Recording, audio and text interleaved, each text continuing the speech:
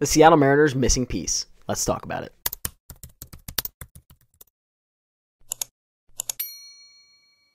So we are officially 50 games into this season, and the Seattle Mariners are still in first place in the AL West, where they have a 3-game lead on the Texas Rangers. But I can't seem to get over the fact that the Mariners still have a missing piece, and while a lot of people may think it's the bullpen, it's the offense, there's just one specific player I'm going to hone in on again because it's just extremely frustrating, especially 1/3 of the way through the season. And that is our franchise player in Julio Rodriguez, who is still struggling to put balls out of the park and really just drive in a lot of runs. So in this video, I kind of want to compare him to some other stars amongst other teams and kind of just also compare his 2023 stats 50 games into the year as well as his 2024 stats as of right now. And again, I want to preface this by not saying that I am not hating on Julio. I'm really just stating the facts at this point, and then we are a third through the year, so there really isn't, it's too early or this, that, and the other thing. He is starting to figure out a little bit how to get the ball in the air, but again, this is our superstar player. We really shouldn't be settling for him hitting the ball in the air hard. He is currently on pace to have 6 home runs this year because he only has 2 as of right now, and a lot of other Mariners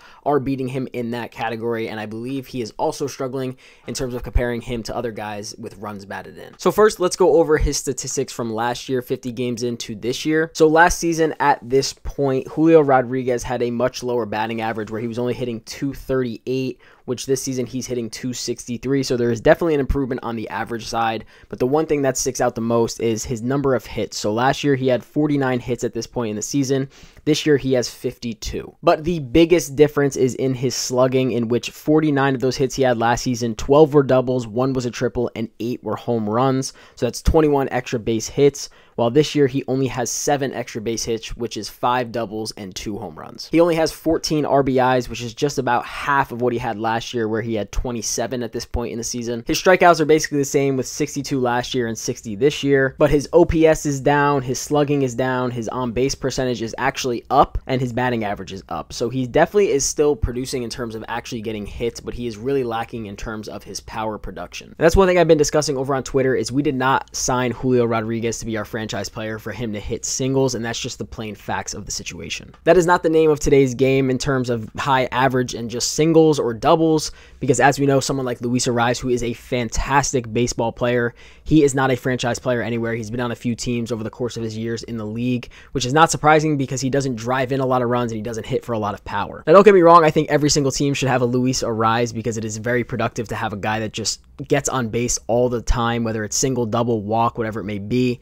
But we did not sign Julio to be that guy. We signed him to be the guy that hits home runs, drives in RBIs, hits for high average, and he is hitting for high average, but really just lacking the power this year. Do I still think there's time for Julio to get on an absolute home run tear? I do, and I do think he will probably end the season with over 20 home runs if he's lucky at this rate, but I do think it is definitely possible. Julio's a hard worker, and he is definitely still the face of our franchise, and I just hope he turns it around at some point because, again, I'm not hating on him. I'm just stating the pure facts of the situation. While it is awesome to see Luke Raley, Dylan Moore, Josh Rojas all be on fire this year, they cannot be the guys to anchor this team because that is really just not sustainable in the long run. While they could be very consistent players throughout this whole season, it is really not sustainable. Nobody going into this year said, oh, Dylan Moore, Luke Raley, Josh Rojas, they'll be the stars of this team. Nobody expected that. And again, I'm not surprised because they are also good baseball players, but they are not the stars of this team. And again, not hitting on them either. It is awesome that they are doing what they are doing, especially Luke Raley, because I said if you give him his reps, he will do good, which he is proving. But the Seattle Mariners have been this successful so far throughout the season against their really difficult schedule without their superstar playing like a superstar in Julio Rodriguez. So what I decided to do is compare Julio's stats to other stars amongst other teams that are similar to the Mariners, don't have a super high payroll,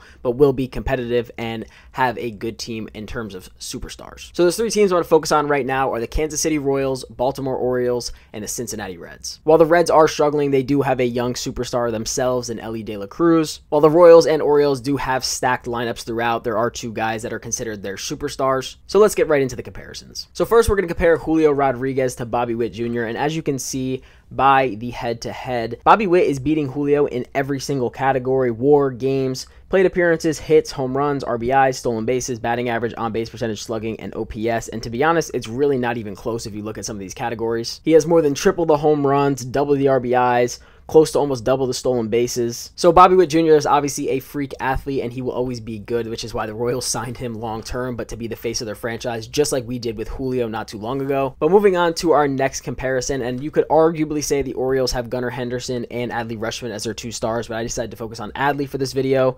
As you can see by the head-to-head, Adley is beating him in every single important category except games, plate appearances, and stolen bases, where Julio wins. But again, those really aren't important categories to win in. Adley has double the WAR, 3 more hits, almost 5 times the number of home runs, double the RBIs, and he's beating him in batting average, on base percentage, slugging, and OPS. And again, it's by a lot. And last but not least, which is a team that is struggling so far this season, they did go off to a decent start, but now they are struggling. And that is the Cincinnati Reds star Elly De La Cruz, in which, as you can see by the chart, Elly has more than a double WAR than Julio, and Julio's only beating him in games played, plate appearances, hits, and batting average, but Ellie's not too far behind in terms of batting average. But he almost has 5 times more home runs.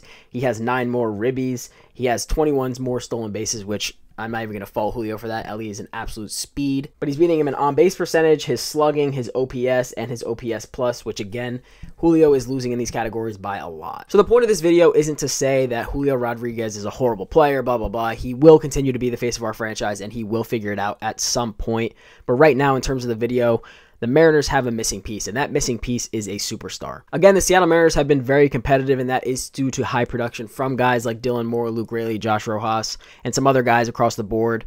But right now, they are doing this without a superstar, when a lot of teams who are winning right now have some superstar. As we know, the Yankees have Aaron Judge, Juan Soto, but the Mariners are still competing and beating them. And that is with credit to the pitching staff as well, but the Mariners are just missing that piece in terms of the superstar that can really set them over the edge and really just completely anchor this offense to wins. Again, some of you might get mad at me for just pointing out the facts in this situation, and I'm not hating on Julio. I love Julio. He's a great guy. He just seems like he loves playing the game, and I'm happy he's the face of our franchise. Just genuinely facts, he needs to be the superstar this season, especially if we want to make a deep run into the playoffs. Good teams don't do that good without their superstars playing to that caliber that they know they can play at, and Julio can play with the best of them in this game. Just right now, he is struggling to do that. So please let me know your guys' thoughts on the Julio situation and if he will turn it around at some point. I'm a believer that he will, but I'd rather him do it sooner rather than later. But otherwise, I hope you guys did enjoy the video, and I'll see you guys in the next one. Peace out.